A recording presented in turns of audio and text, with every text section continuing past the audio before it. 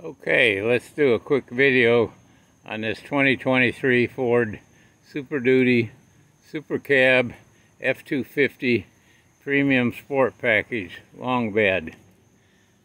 We'll do just a real quick thing. I'll show you a few things that I've done. I put that Magnum headache rack on there, which I like. They were quite good to deal with, and the price was good. That's all aluminum, very well built, fits right down in your stake pockets, not a problem. I got my 115-gallon fuel tank in the back. Over on the other side you'll see my generator mount, where I put a 3000 Honda generator with a diamond plate cover over it, box. And so anyway, I love this truck. It's got the 6.7 diesel. I bought that tow and stow trailer hitch for it, and I bought the 3-inch, and I got a 2.5-inch receiver. So I modified it. I put a 2.5-inch inside the 3-inch and welded a bolt through the pinhole, and now I can hook my trailer up, and the tailgate doesn't hit the jack, the trailer jack. So that's something you want to think about if you have a bumper pull trailer, that you can open your tailgate with the trailer hooked up. I couldn't have, if this trailer hitch would have worked, I couldn't have hooked it up. So I think that's going to work out real good. And one of the main reasons for this video is to show you a couple of things I got kind of a little bit frustrated with, and I'm going to show you the back seat.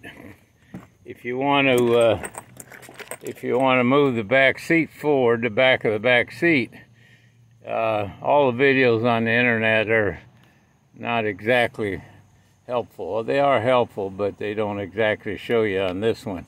This one here has got a little different mechanism. To pull your seat forward, you got to pull this little tab up and push the seat back and then move it forward.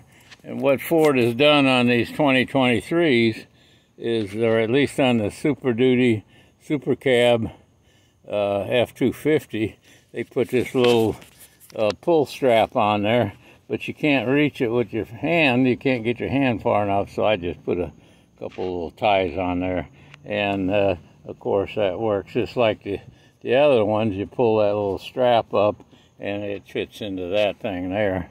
And I was looking to possibly run some wires through from the back, so that's why I wanted to get that up there. And to put it back, it just goes like that. I may do a rear seat removal so I get more storage, because when I travel I like to have everything inside. So that's pretty much it.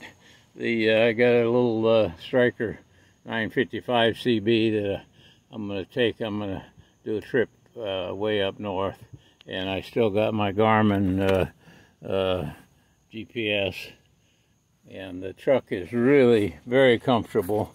The heated seats are actually quite nice. I live in Florida, but I was up in Minnesota in April, and it was the heated seats felt pretty damn good.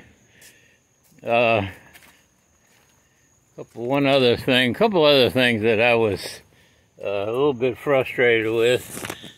Apparently the inside cube fuse panel is in this little thing here. You got to pull it down, and then the inside fuse box is up inside there, and that's kind of interesting.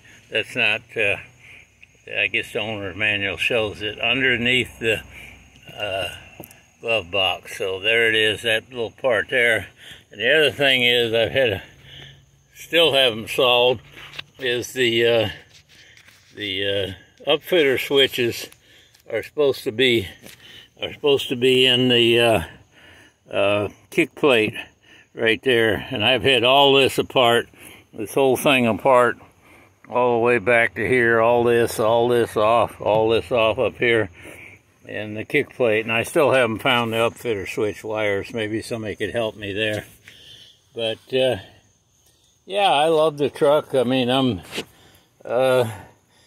getting anywhere from pulling my trailer from 12.5 to 15.5, depending on where I get the fuel. It seems to make a huge difference where I get the fuel. I got fuel in Portland, Indiana in May, and I got 15.5 miles a gallon. That was Walmart fuel.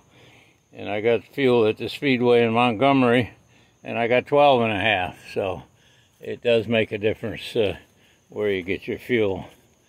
Well, thanks for watching, and hopefully you enjoy your Super Duty as much as I enjoy mine. The other thing is, with that CB radio deal, of course you can't use a magnetic antenna, so I put this fire stick antenna with a little 3-foot fire stick on there, and you know, I didn't think it'd work very good, but the first time I turned it on, I talked to somebody in Colorado, and the next morning that was on sideband. The next morning I talked to somebody on AM in Tennessee, so I guess it's working okay. It'd be plenty good enough for me. Well, thanks for watching.